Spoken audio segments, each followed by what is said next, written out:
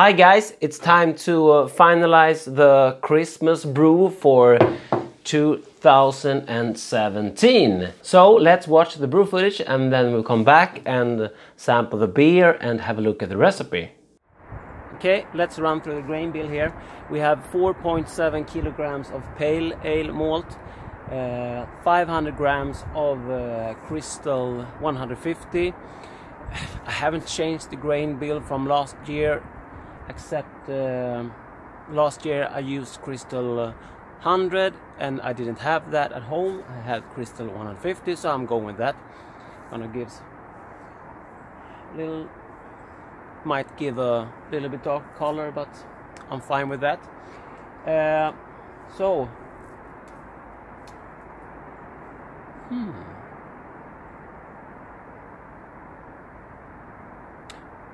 Just got an idea. Okay, let's talk. Let's run through the rest of the grains first. And we have 300 grams of biscuit malt, 300 grams of melodium malt, and 200 grams of carapils. And there are also 100 grams of chocolate malt going in, but as usual I'm adding that later on. And now I'm thinking I also have a pale chocolate, so maybe I should use that instead of the normal chocolate malt to balance up the extra color from the Crystal 150. So that's an idea. I have to think about that. And I also think that the paler chocolate malt are like more chocolatey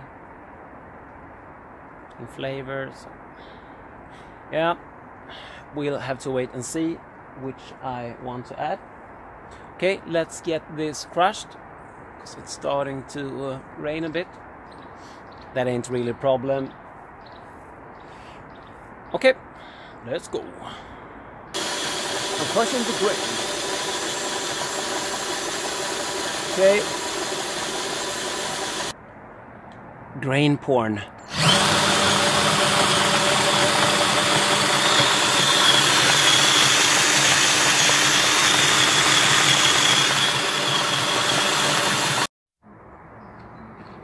I'm gonna start by adding a cap of lactic acid, then we're gonna measure it where that takes us. Let's start with that. Okay, my smallest spoon at home. Let's add some grains, but before that let's lower the temperature. No, not lower, but let's set the temperature. Gonna start this at 63 Celsius. So I heated up the water to 70 because the grains will take it down a bit. 500 watts under mashing usually does the trick for me. Okay.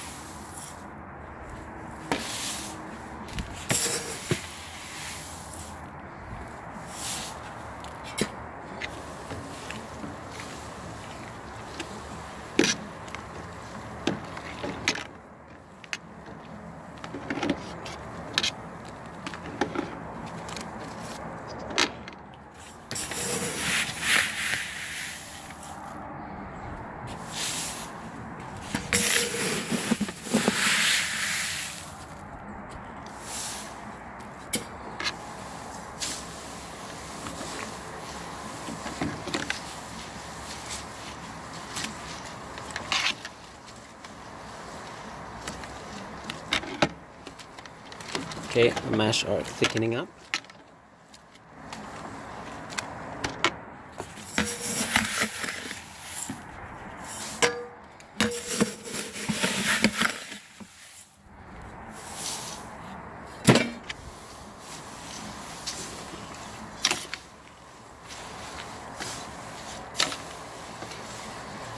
Okay, I will add in the rest and give it a good stir. Okay, the circulation are hooked up and we have started circulating the mash.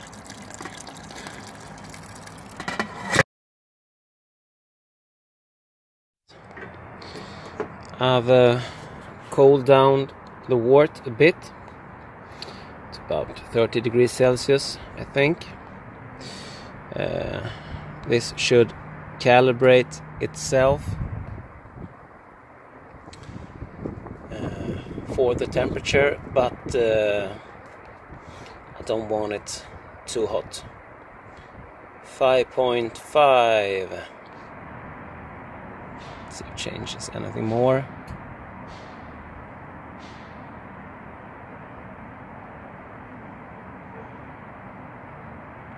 Okay, so we're at 5.5 at 26.4 degrees. That's not too bad. Let's add a little bit more lactic acid and see what happens. Okay, let's add another cap. Let's be a little bit extreme this time. I'm not actually that worried. I made good beers before. I've even knew how pH affected beers. So let's take another pH reading.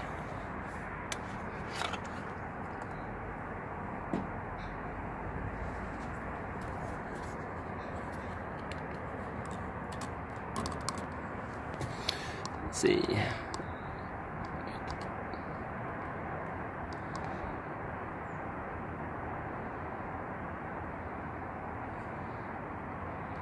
.3. Awesome. Around 24 degrees. Okay. Okay, it's time to do a mash out. So I will set the temp to 80, and I will set the wattage for 700 watts. And it will take the temperature up slow, and we're aiming for temperature about 75.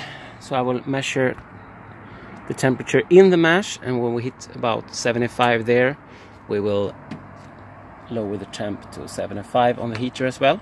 Okay. Okay, we're at mash out. I decided to use the pale chocolate malt. I have grinded up 125 grams of it with my coffee grinder to a fine powder, and gonna steep this for 20 minutes as we're doing the mash out. Just gonna stir it on top. I got a question about this. You're not stirring up the whole mash, you're just placing it on top. It's why it's called top mashing.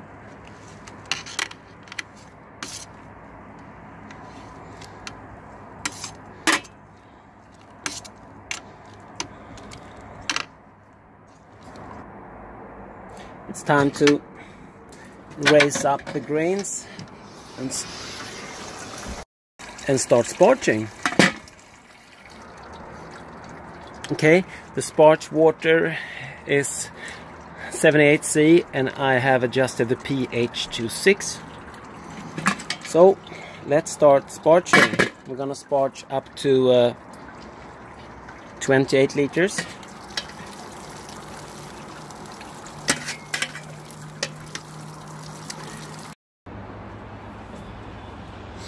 Okay, it's time to taste the starter. This is WLP002, British or English ale yeast. And this is actually the starter from the starter video I made. If you haven't watched that, I will put a link to that one below. That's 22.5 minutes about making a starter, but there's still a lot on the matter that could be said. So watch that video out if you haven't seen it already. Okay, it smells okay.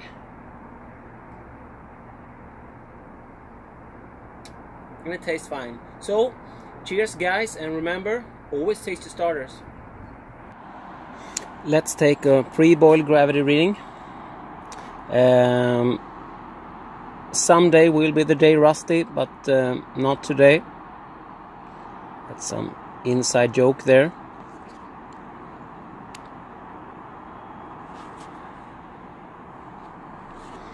Okay, let me have a look first. That's 10:57, and that's exactly where it should be according to my calculations. Beersmith said 10:57 and we're at 10:57. Okay, so far so good. It's pitch black outside now, so we're gonna do a rundown because I don't know if I can get any good footage. At 60 minutes we're gonna add 15 grams of Magnum. At 30 minutes we're gonna add 20 grams, I think.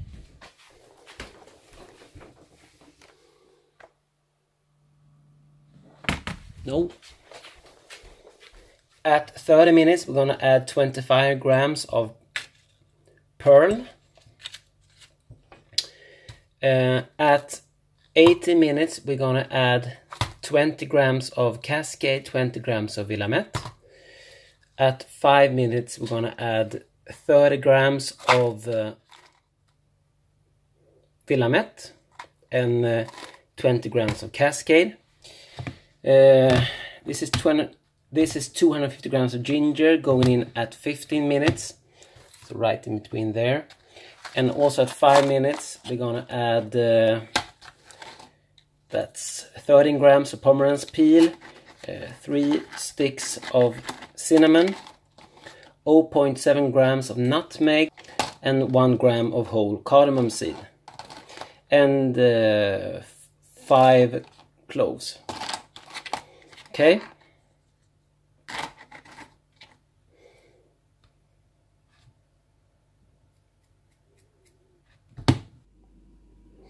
Okay, the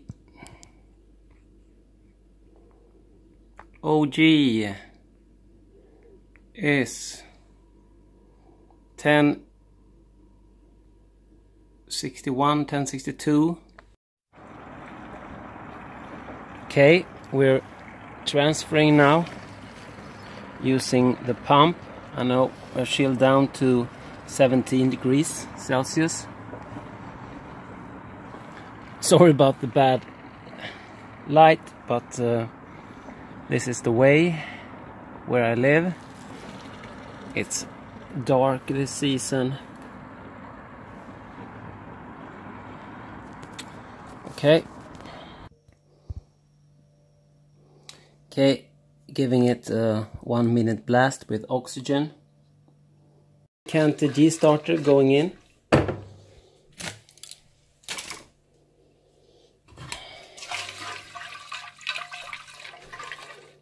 One, two, three. Okay.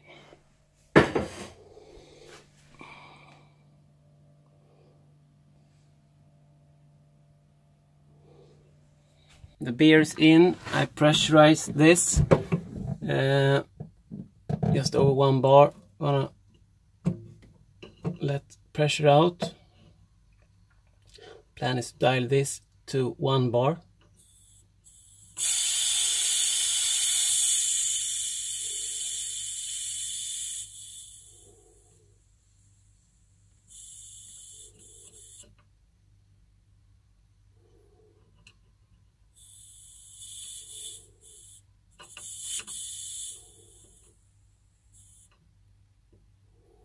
Somewhere there. Okay. Actually don't know how well to trust this. I think it's a little bit more than 1 bar in this one, but okay, it's no real issues.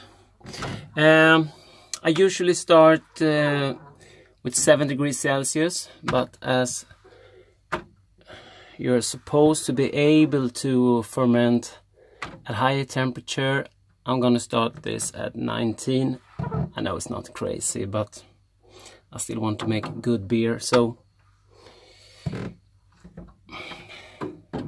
19. Yeah, I'm gonna hook up the probe to the side and insulate it. Okay, next morning, let's see if anything has happened. Yes, it has. We have krausen formed. A little bit of pressure. Feels really pressurized. Some tube there, here.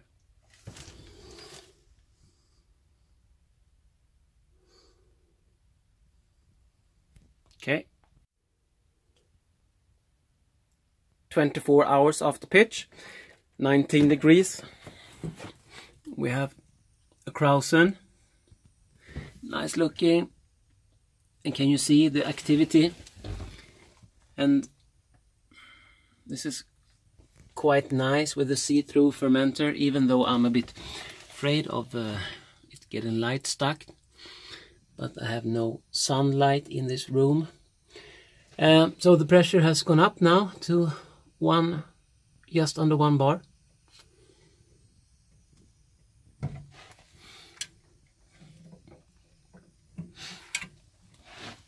Okay, let's look at the tub.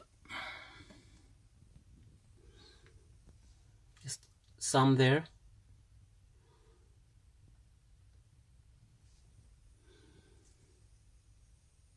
It's a lot of movement in there.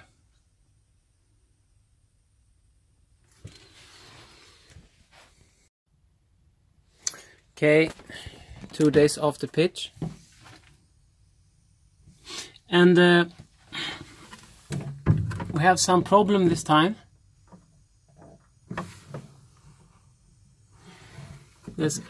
We have pressure and it's very firm, but there's a hissing sound. So it's for some reason somewhere leaking pressure.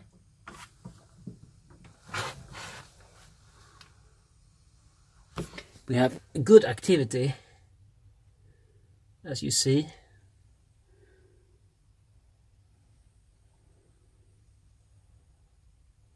Now you see it.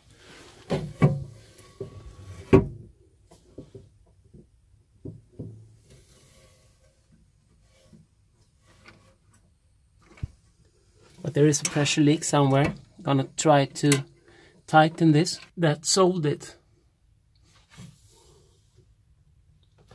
So there was a small leak there, which I didn't notice at start. But as you see, we have still hold the pressure,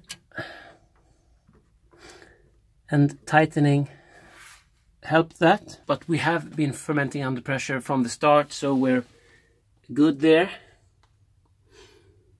And we're going strong at 19 degrees Celsius.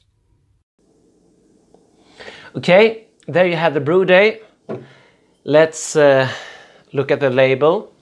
The name of the beer is Ginger Bells. And this has an ABV of 5.7%. So let's get this into a glass. You have seen this beer before. This is one of the beers I entered into the winter beer competition. If you haven't watched that video, I will put a link to that video down below. Okay, let's give it a pour.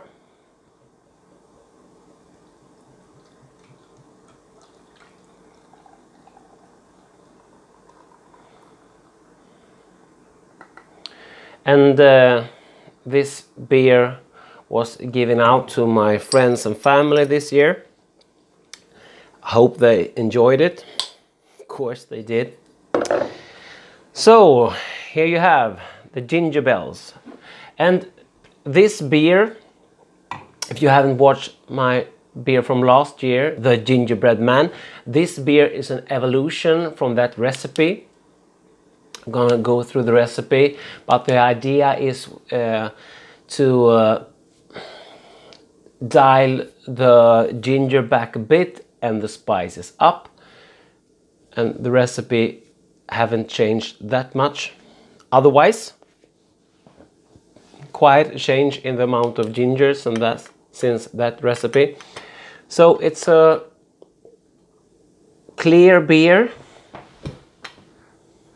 as you can see. Has a nice amber color to it. It's an off-white head. You can see the carbonation rising. It smells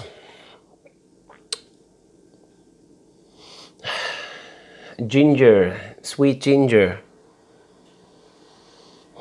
gingerbread. Was like a doughiness to it, faint. It's mostly ginger. Let's dive in.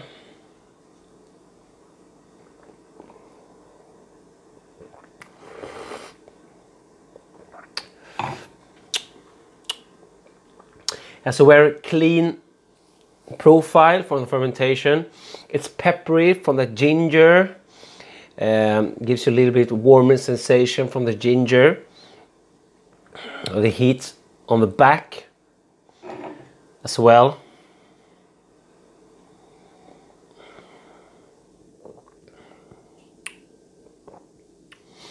And of course, some of the spices there pushes into the gingerbread territory.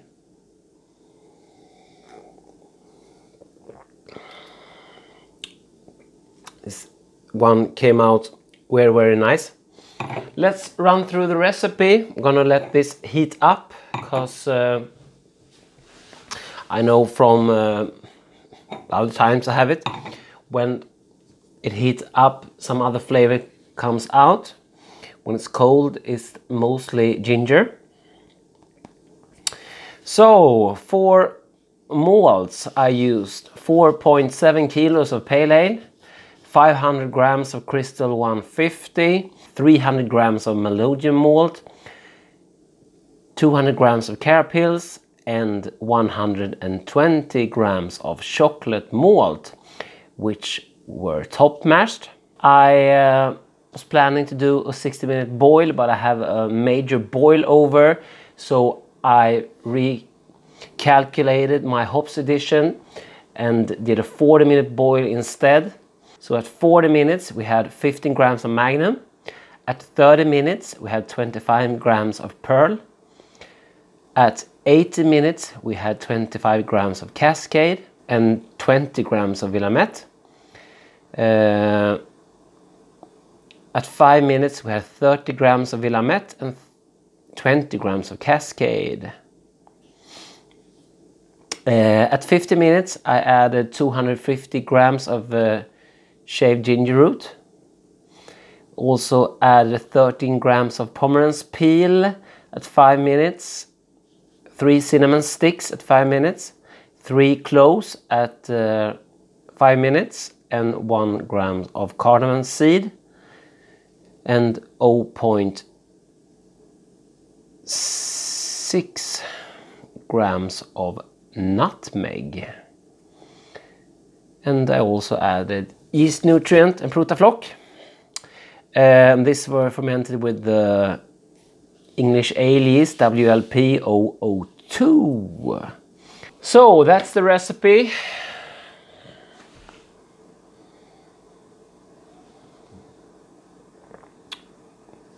I'm very pleased with this one. How to improve on this one next year. This turned out quite nice, but there's still quite some heat there from the ginger, even though I halved the amount from last year.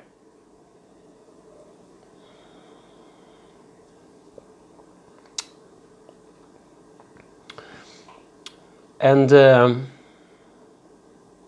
I upped the spices a bit. Maybe I could up the spices just a tad more, dial down the ginger just a little bit. And otherwise it's I don't know. Do I want chocolate flavor in this one? Not sure. Maybe I could add some cacao nibs or something like that, but it's quite, but it is a nice brew, and if I'm giving something away, like this one was intended to be a Christmas present, I want something with a little edge. So it is quite good as it is, but hey, I have another year to think about my next Christmas brew. Maybe not a year, but half a year at least. So there you had the Christmas beer from 2017. Thanks for watching, guys. DrHans out.